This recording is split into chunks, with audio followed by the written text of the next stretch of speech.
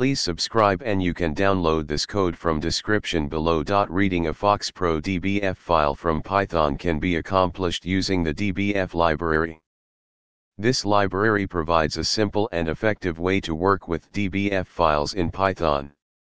In this tutorial, I'll guide you through the process of installing the dbf library and reading data from a FoxPro DBF file with code examples. Before we begin, make sure you have Python installed on your system. You'll also need to install the dbf library, which can be done using pip. Now, let's go through the steps to read a FoxPro DBF file in Python. Replace field 1 name and field 2 name with the actual field names you want to access. Here's a complete example that reads a FoxPro DBF file and prints its contents.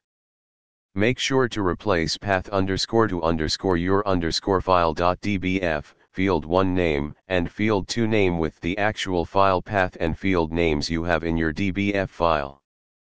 By following these steps and using the dbf library, you can easily read and work with FoxPro DBF files in Python. ChatGPT.